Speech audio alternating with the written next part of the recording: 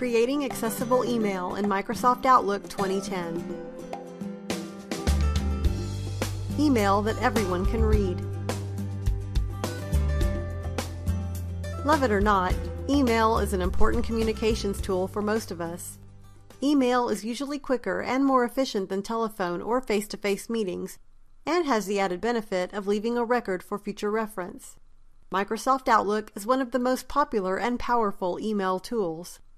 One of the unknown factors about email is that we may never know who the final recipients of our messages may be. Therefore, we want to be sure that our emails can be read by anyone, including people with disabilities. Outlook offers many options for controlling the presentation of your message. Here are some suggestions for making your emails readable by the largest possible audience. Fonts and colors. Font and color choices are all made from the Format Text tab on the ribbon. Always choose a font that is easy to read. Generally, sans serif typefaces like Tahoma or Verdana work well. A minimum size of 10-point is acceptable, but 12-point is even better. Simple black and white emails are sufficient for most email conversations, though some people prefer to send replies in a different color text. Choose a font color that will provide a good contrast, like dark blue or dark green. Generally, using templates that have a shaded background will make it harder to ensure that your email has proper contrast. For more detail about contrast and accessibility, see the Word module on colors and contrast. What format should I choose? You can choose to write your email in plain text, rich text, or HTML. This selection is made in the Format Text tab. A variety of other formatting choices are also made from this tab.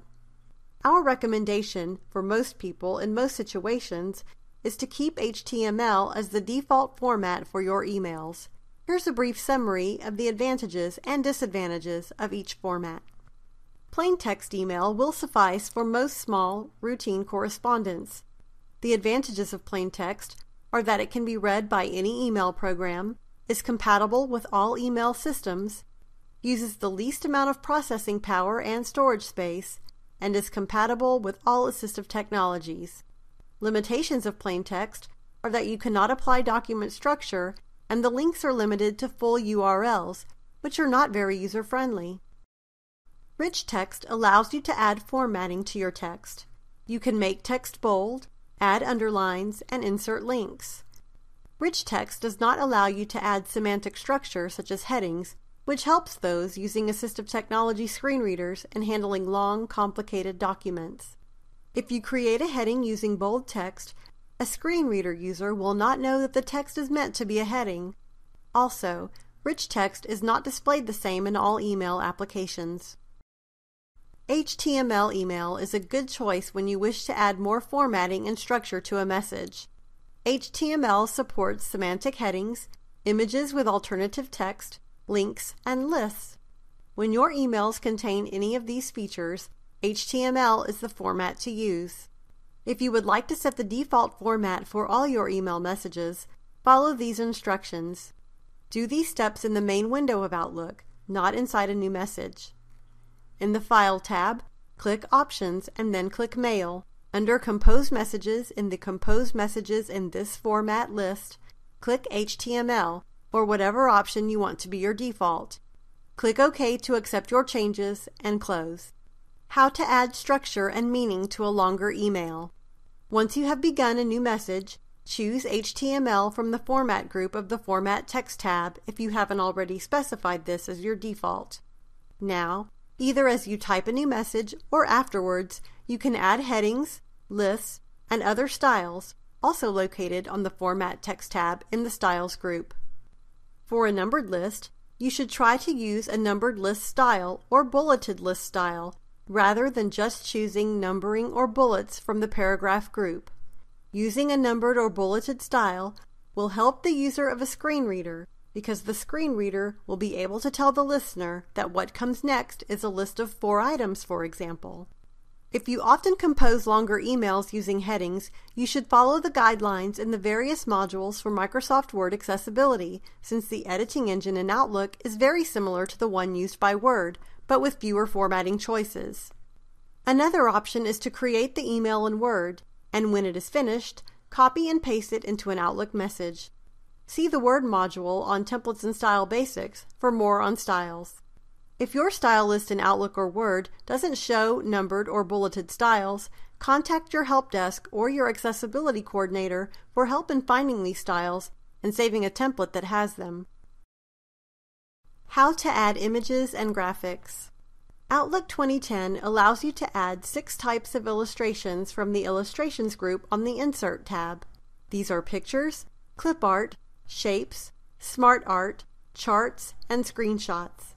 With your cursor at the point in your message where you want the image to appear, simply select the type of illustration that you wish to insert, and then select the option from the dialog box that opens. After inserting the illustration, ensure that the image will be found by a screen reader by right-clicking on the image, selecting Wrap Text, then Inline with Text from the context menu. Right-click on the image again and choose Format Picture, then select Alt Text to add a description of your image in the description field. You do not need to start with Image of or Picture of because the screen reader will automatically identify it as an image. While developing this module, we tested each of these illustration types to determine compatibility with email programs and assistive technology. We discovered that alternative text was never read for shapes. We also discovered that charts were inconsistently rendered in non-Microsoft email programs and web-based email. Because of this, we recommend using Microsoft Paint, PowerPoint, or another graphics program to create shapes, graphs, and charts, and then save those graphics as a JPEG prior to inserting them into your email as an image. Signatures. Email signatures allow you to provide contact information to the recipient. Just remember to follow the rules for font selection we discussed earlier. Create your signature by opening a new message, clicking the Insert tab, selecting Signature in the Include group, choosing Signatures, and then filling out signature information in the Signatures and Stationery dialog box. Some Outlook users like to use V-cards or electronic business cards as their signatures, but JAWS screen readers cannot read the information on a V-card. You might be able to add alternative text to a V-card file, but that adds complexity and is outside the scope of this module. Our recommendation is to use a regular, text-based signature in Outlook. Attachments. All attachments should be accessible. Making different types of documents accessible is covered by other modules in this training. If for some reason you must send an inaccessible attachment, you must make sure that the body of your email includes all of the information that is included in the attachment. Other tips. Include a meaningful subject to let people know what the message is about. Spell out acronyms and abbreviations in the first reference. To schedule meetings, use the Outlook Meeting Request feature, which adds and updates information to Outlook calendars. Things to avoid. Avoid background images such as stationery, which can make your text less readable. Avoid special characters like the copyright symbol or emoticons. Avoid all caps and fancy fonts such as cursive or graphic signature blocks, which are hard to read. These tips will enable your email correspondence to be read by anyone. This concludes our module on creating accessible emails. Please refer to other modules in our series for more tips on creating accessible documents in Microsoft Office 2010.